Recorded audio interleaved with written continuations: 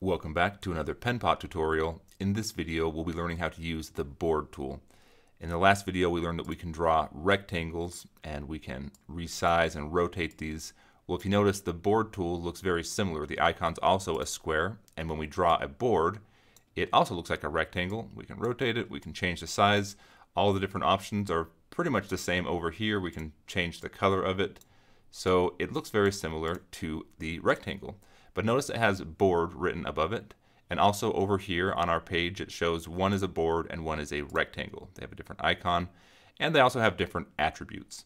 So before we can understand exactly what a board is, let's talk a little bit more about the rectangle and kind of how these two are different.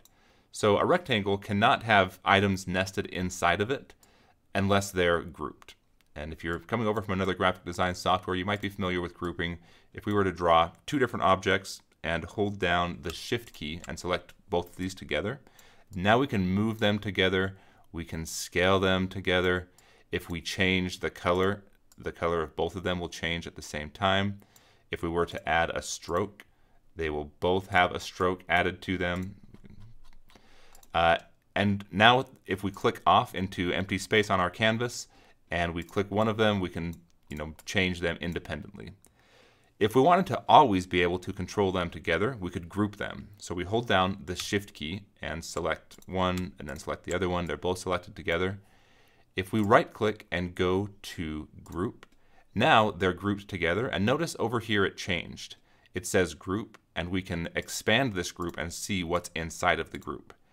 So if we select the rectangle, we can move it independently and change it independently. But if we select the group, then they move together, and any changes we make to them will be made together.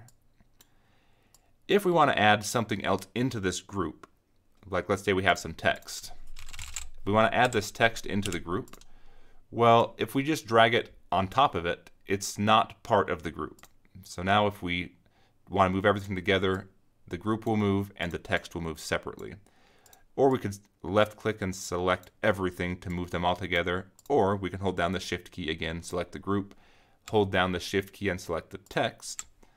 And now if we were to try to move these around, they'll all move together because they're all selected together. But if we right click and go to group, now they'll all move together as a group. And what do you think we have inside of this group if we were to look at it? Let's take a look and see. If we expand this group, we see we have text inside of the group right here. And then we also have a group inside of the group over here. The reason I'm talking about groups is because boards behave kind of similar to a group. It's just with less steps, and it helps us organize our designs and also present and share our designs with other people. So if I were to come over here and drag this text, well, first of all, to ungroup, we can right click and go to ungroup. Now we have a group with just the text, ellipse, and rectangle instead of a group inside of a group. And if we select it, it'll all be one group. If we right click again, we can go to ungroup again. Now we have no groups, just these individual drawn objects. If we left click and drag this circle over to the board, now we notice we have our board and our ellipse inside of it, kind of like we had with the group. If we drag both of these in, we see we have the board, and then we expand it and we see the rectangles inside of it, the ellipses inside of it. This is kind of like how our group looked. If we select the board and move the board, everything moves together. But unlike with when it was all grouped, if we change the board size, notice the size of the circle and the rectangle are not changing size. And if we go while the board's selected to change the color, only the color of the board is selected, and the color of the objects inside are not changed, which with the group they were changed. Also, all we have to do to create this, to have these things associated together, is just drag the object in. Or we can draw it. If we draw a new circle right here and we draw it inside, it just gets put inside of this board. We can view this board by clicking up here in the top right hand corner and clicking this View Mode button. This will show us what the board looks like.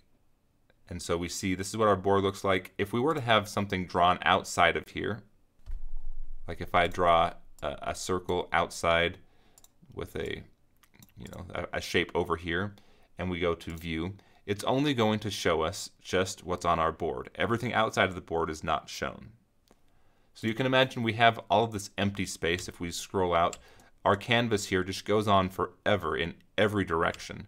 It's sort of just like a big scratch area we can just create. So we might create, you know, some text out here. We're working on a design over here for something. We have all this stuff going on, but only what's happening in our board is the only thing that will be presented when we go into this view mode. And it doesn't have to be just a single board either. If we click on board and we draw another board, now we can draw something else inside of this. Maybe we just do some text.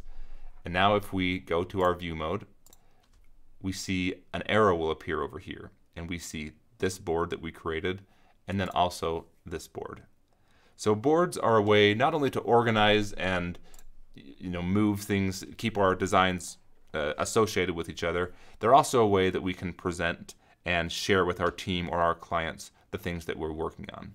So let's quickly just draw a little interface to show a more realistic example than just a bunch of shapes. So I'm going to show you something else. If we click on this board and we right click and go to delete, it deletes the board and also everything in that board.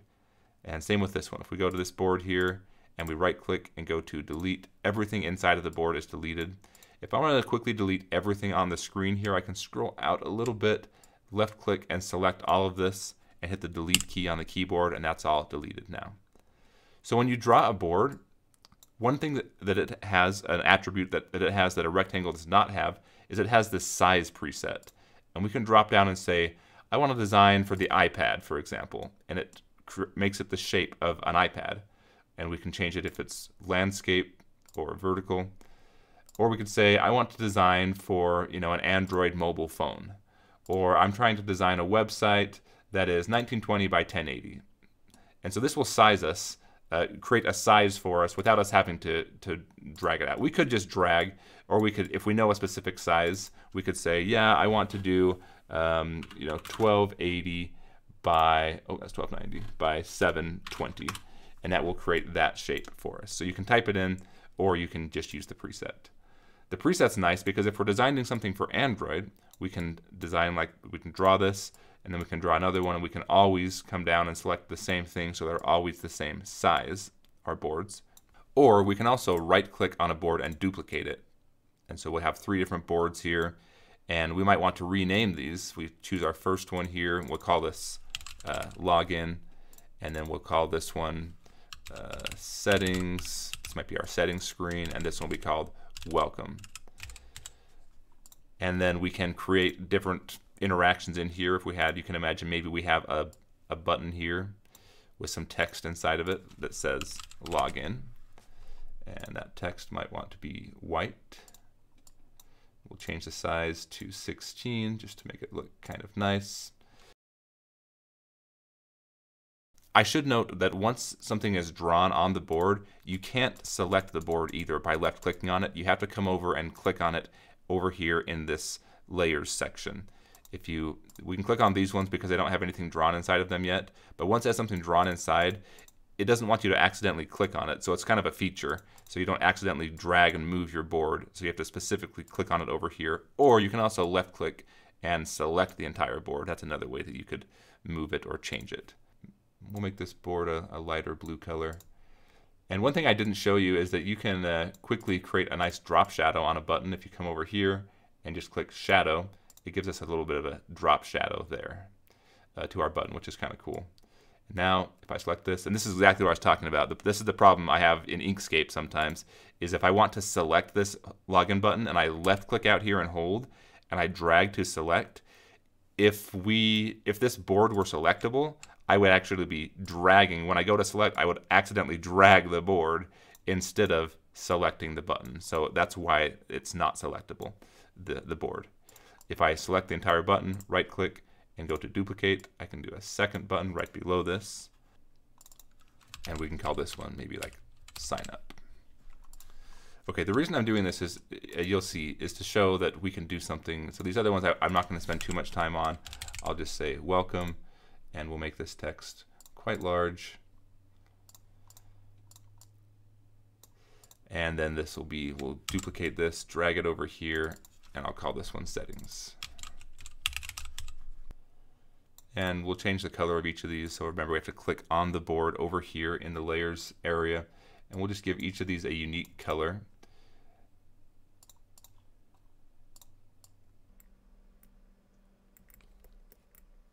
There we go. So now that we have these different boards created, we can click on this view mode and we can see what each of these look like. So you can imagine we're giving a presentation to our team or to a client, and we say, look, we'll go to the first screen. We say, this is what it looks like when you first open up the app. This is what it would look like on an Android phone. And if they click the login button, it will go over here to this welcome screen. And there'll be a little icon in the corner you can click to go to your settings, and that will look like this. This is the settings page. Kind of like a slideshow, a presentation, you're sharing this. And in a future video, I'll show you how we can use this to create interactive prototypes. So you can click on a button and it will go, if they click the sign up, it'll go one page. If they click the login, it'll go to a different page. But all of that's accomplished by boards. Now that's not the only reason to use boards. Another good use case of boards is, for example, if we wanted to create a color palette, we draw a board, we come over here and just rename it. We'll call this one palette.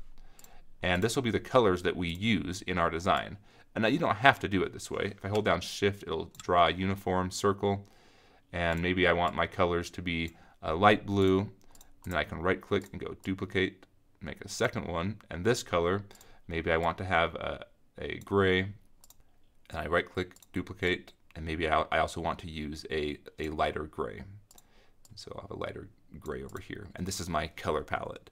And so this can be something too in the presentation. We might want to show someone these are the colors we're using, but also for our own reference. Another example is to create buttons. So if we wanted to have these buttons over here, we could just call this buttons.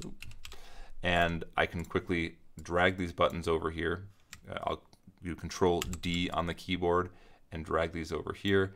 And now I have these different buttons. So whenever I want a button, instead of copying it from the login screen, I can just come over here and I can say, I want a button, right click, copy, right click, paste, and now I have a button to use over here. So some of your different design assets, you can organize them in a board as well.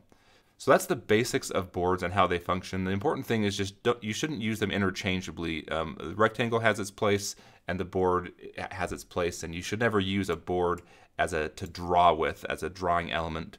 But we are going to see in a video real soon here how we can use boards to do kind of what Figma does with auto layout, to create like a flex grid to organize our design so that as the page resizes, if we were to resize this, or maybe this palette one, and we want these to not get cut off, we can use the board to help rearrange items inside of that design. So that's another powerful thing that we'll look at doing in the future. So for now, play with boards, get familiar with them. They're going to be incredibly powerful, and from here on out, we're going to be using boards in all the designs that we do. Hopefully I did a decent job of explaining that. Go ahead and leave your questions and comments below if you have any, and I look forward to catching you in the next video.